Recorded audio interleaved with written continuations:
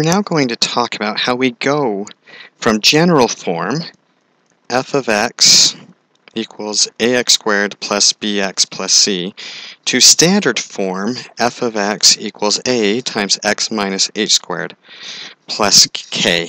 And if you think about this for a minute, notice that we have to go from this which has two x's in it to this which has one. And the way we're going to do that is we're going to complete the square. But because we have function notation, we have to be a little more careful than we were before. So, as we're looking at this, what we need to do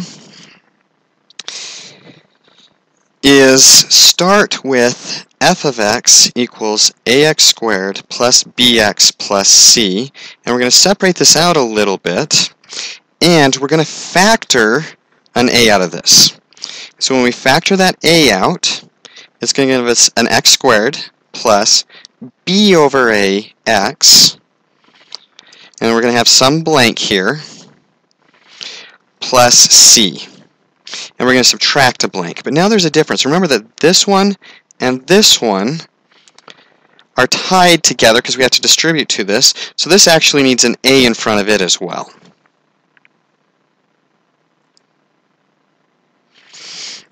And so now that we're here, is that what we want to do is figure out how we complete the square here. So we're going to take the middle term, we're going to times it by half, which is the same as dividing by 2, gives us b over 2a. And we're going to take that b over 2a and we're going to square it, which gives us b squared over 4a squared. And that's what we're going to put here and here. So 4a squared, nope, that goes on bottom.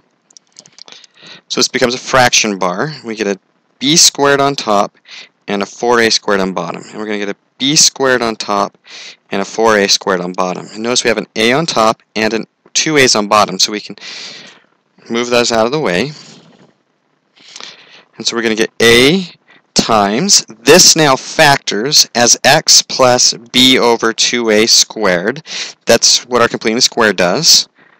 And this becomes, we have a 4a, so I'm going to multiply top and bottom by 4a over 4a. This becomes 4ac minus b squared all over 4a.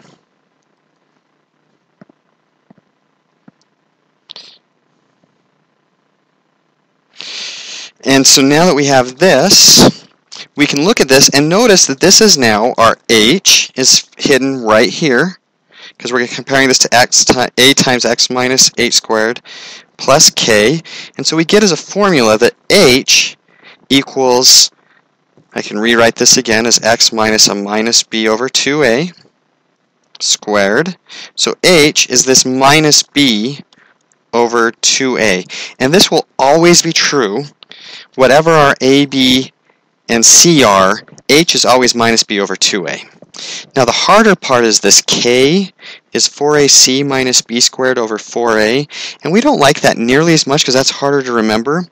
So actually what we want to do is remember that this is a point, hk, and all points xy could also be written as x f of x. So really what we want to do is we want to rewrite our k so that k is equal to f of h, since the h is the x value for that k. So once you find h, plug it back into the function. Don't worry about memorize this. Don't memorize this. Even though it's right, it's too much work. It's far easier to just plug it into the function and get your result that way.